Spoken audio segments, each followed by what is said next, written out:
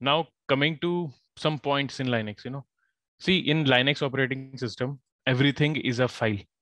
When we say a hard disk is also, hard disk is a hardware, but in Linux it is represented as a file. ठीक है, तो Linux में हर एक चीज file है. Even आपका hard disk जो कि एक हार्डवेयर है, वो हार्डवेयर की तरह नहीं दिखेगा, वो एज अ फाइल दिखेगा. वैसे ही जो भी हार्डवेयर कनेक्टेड है आपके Linux सर्वर के साथ, वो सब की सब हार्डवेयर आपको एज अ फाइल दिखेगा. Okay. Second is, you are a system admin and the command line interface is your friend.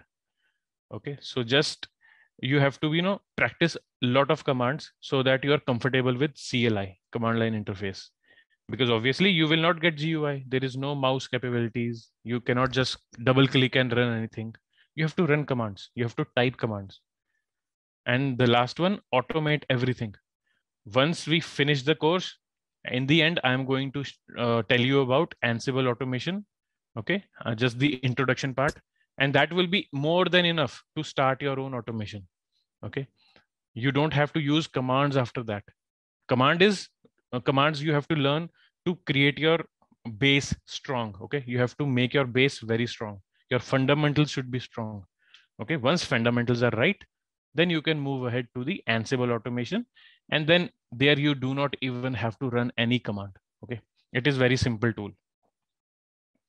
Okay, so these are some points that we will keep in mind, and we will try to learn accordingly. Okay, so before I tell you about the architecture, let me just show you how you can create your own virtual machine for the installation practice. You have to install RHEL 8. Okay, so you have to practice that as well.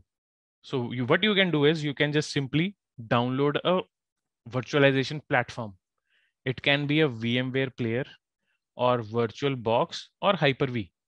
Okay, so on these platforms you can easily install Red Hat version 7, version 8, anyone, even CentOS also.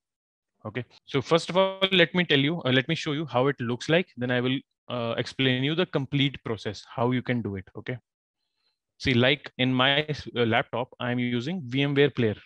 So VMware Workstation 16 Player. This is the software I'm using for virtualization.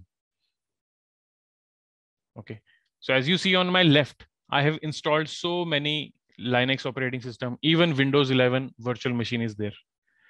So this application, VMware Workstation Player, will help you create a virtual machine.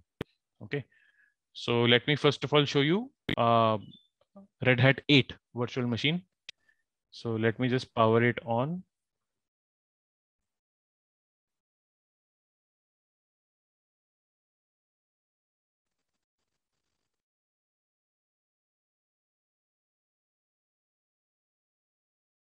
Okay, so this is the login screen. See, right now I'm showing you GUI. Why? Because we are freshers right now. We are totally new to Red Hat Linux.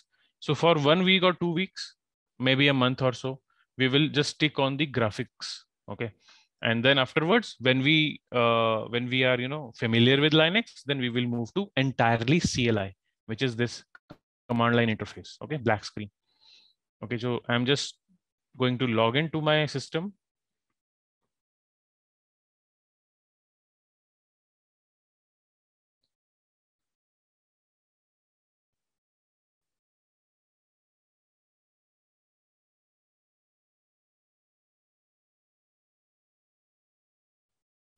Okay, so this is the login screen, or you can say the desktop of Red Hat Enterprise Linux version 8. And the things are a little bit different here, because on the left top you see activities. If you click activities, you will get a dock on the left. All right, so on the dock you have some pinned programs like favorites. Okay, like shortcuts. These are some shortcuts. If you want to see all programs, the complete list of programs, then you have to click the last icon, which is for show applications. When you click show applications, ये सारी applications installed हैं Linux में by default. Firefox is available. Files, like my computer in Windows, we have files in Linux. Okay, see, let me show you. If I click files,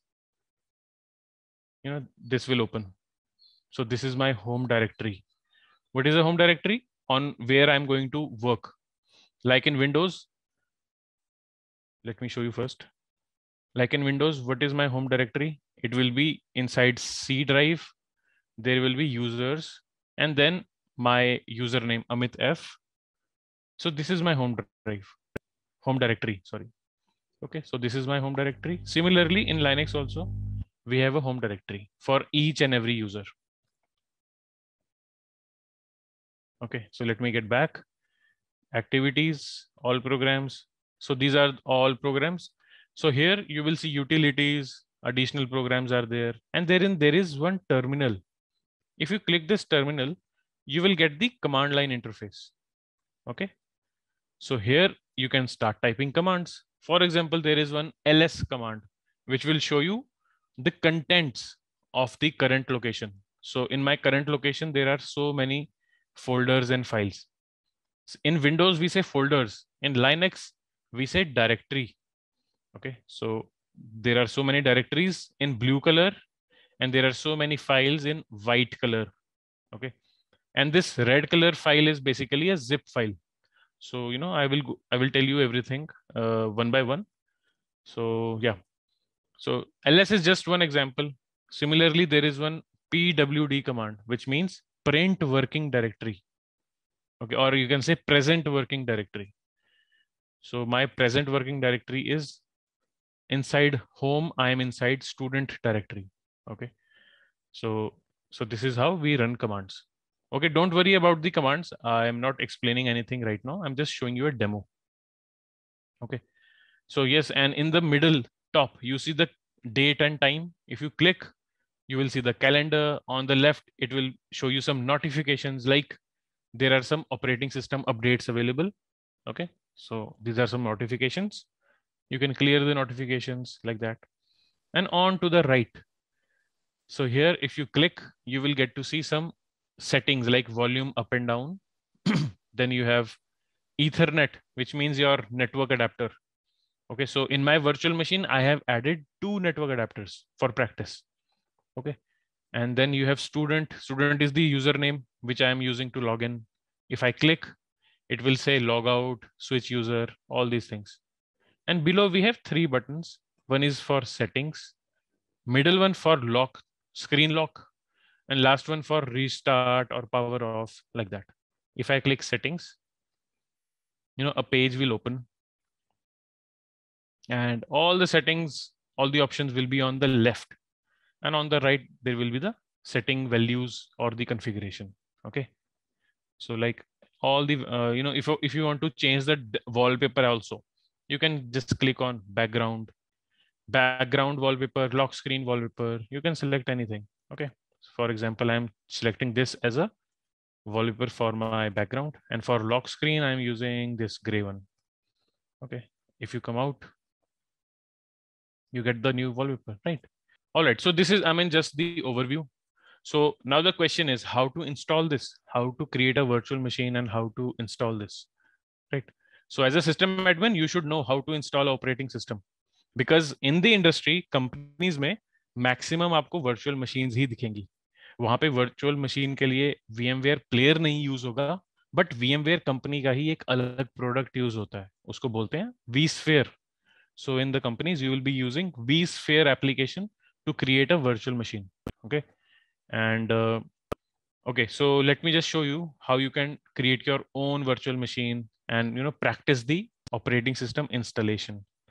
If you have 4 GB or less than RAM, okay, and sometimes when you go further, so when you go for advanced Linux in this class, you might need 2 server or 3 server. Correct. Because you do not have very good RAM in your laptop. So we are giving you lab access where you can run 2 Linux servers or 3 Linux servers also. So Amit is going to show that networking labs also. Yeah. Very soon. But just understand how to install Linux in your computer also. Yes. Because we need to practice the installation part as well. All right. So for the installation, we need 2 things basically. First is the ISO file, the operating system installer image. So ISO image. So we can get that RHEL8 ISO file from this link. I will share it in the chat as well. Okay, so this is the first link. You can use it. All right. So it says the title of this page is "No Cost RHEL Developer Subscription Now Available." Okay, so this is from Red Hat only, and it is for us basically who are learning Linux and who want to prepare for the exam like that. So here you just need to do just one small thing. You need to click here, download button. You see, go get it. Here is a download button. You can click it. Okay, you will be redirected to another page. Okay, so this is the download page you will be redirected to. So just simply click this red download button. So 9 GB file will be downloaded. But first, yes, you have to log into your Red Hat account. But if you don't have Red Hat account right now, correct? So below you see register for Red Hat account. Just simply register for the Red Hat account. Okay. And then once you register, go back to this link, click download, and then use your details like I'm using. So I've saved my ID password here. So once you log in, the download should start immediately, or there is a download RHEL8 button. Okay. So yeah, see, automatically download has started. It is asking me to save this file, RHEL 8.4 DVD ISO, like that. Okay. So this is the step one. It is a 9 GB file. You can download it. Okay. So once download is finished, or parallelly, you can also download VMware Player or VirtualBox. It's up to you. So I recommend using VMware Player. So you can just simply copy this link. Okay, I'm sharing it. All right, so you can just simply use this link to download VMware Player.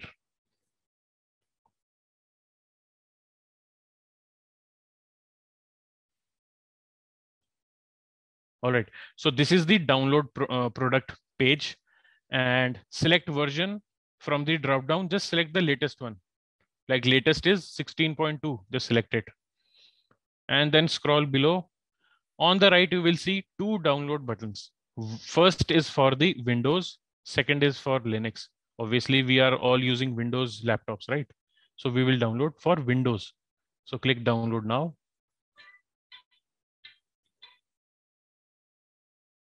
And it will be a 60 or 100 MB application. Okay. Just simply download it. Once it is downloaded, double click to install. That's it. Okay. So how it looks like after installation, let me show you. Okay, let's say you have downloaded and installed VMware application, VMware Player. So just go to start button, search for VMware. So it will pop up on the start button. Simply click it. And this is the home screen or home page for VMware Workstation Player. All right. So you will not see anything on the left except home. You will just see home. Rest of the items here are my virtual machines. You will not see anything. So it will be something like this. On the right, you will see create a new virtual machine, open a virtual machine, upgrade to VMware Pro. Okay. So we have to just click the first option, create a new virtual machine. Just click it. Okay. And select the third option. I will install operating system later. Okay. For now, click next. It will ask you what is the operating system that you're going to install. Just mention Linux and version Red Hat 864-bit from the dropdown. Okay, click next. It will ask you to name it. So let me name it as October RHEL 8. Okay, you can give any name. And location, just select a location where approximately 20 GB is free. So in my C drive, 20 GB is not free. I'm going to check some other drive, let's say D drive maybe. Okay, like in D drive, I'm going to save in virtual machines. Okay, inside virtual machine, I'm again going to create a directory like OCT-RHEL8. Okay, and click next. Next, this is asking for how much hard disk you want to give to your virtual machine. I'm just going to give 20 GB for now. 20 GB is more than enough for practice. Click next. Now it is asking to customize the hardware. So depending on your laptop, okay, you can allocate the hardware. So You can go as minimum as 1 GB RAM and 1 GB 1 GB RAM and one processor, single processor. Since I have a good hardware laptop, I can select memory as 2 GB, RAM as 2 GB, and processor as 2 processors, right? This is it. Just simply close and click finish. So your base skeleton is ready. Operating system is not installed, obviously, but base is ready. So now we have to install the operating system. Now just select your OCT RHEL 8 on the left. Click Edit Virtual Machine Settings option on the right. Okay. You will get a box like this, similar box. And on the left, you see CD, DVD, SATA. Okay. So now you have to select this, and on the right, use ISO image file option. Browse, click browse, and go to your directory or folder where you have downloaded RHEL. So once you select the ISO, click OK. Okay. And now just simply click play virtual machine.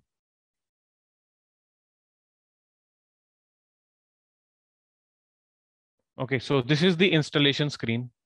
The first option is install Red Hat Linux. Second option, test this ISO file, which we are not going to do. Third is troubleshooting. I will explain you later. So you have to highlight the first option. Once you highlight, it will become white. As you can see, the first option is now white. Simply just highlight it and press enter.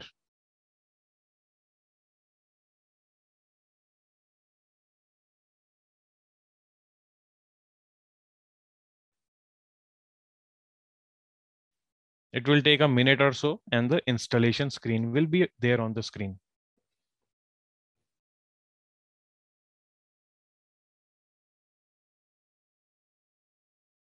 All right. So this is the installation screen, which is very simple. It's just like Windows. You do next, next, finish. Similarly, this is okay. Okay. So first screen, you have to just select the language. English, United States. It is fine for me. Click continue. All right. So this is the second screen. Now here you need to just select few options. For example, you have to select this installation destination option, which is in exclamation mark and red text. Okay. So just click it, and you have to select automatic from the last option. You see storage configuration, automatic, custom, like that. So just select automatic and click done. So done button is at the top. Okay. So one you have done. Okay. Second thing, network and host name. Just click that network and host name. Make sure this button is on. Okay, this means your networking is on. Your virtual machine will have access to internet. That's it. Next button is done. Okay, just switch it on, click done. So two things are done. Now the third thing, root password. Okay, so root is the super user in Linux, or you can say admin account in Linux, administrator account. So root is the name of administrator account in Linux. Root user can do anything. Okay. So we have to set a root password. So root user password I'm just giving right now as Red Hat. It's a weak password, but for the demo, I'm giving a weak password. Okay, so Red Hat is the password, and I'm going to click done, and that's it. So three things I have modified in this screen: installation destination, network and host name, and root password. That's it. And now just simply click begin installation. Okay. So it will take 10 to 15 minutes. And after that, you will get the same screen as I displayed you earlier. Okay. You will get the same thing.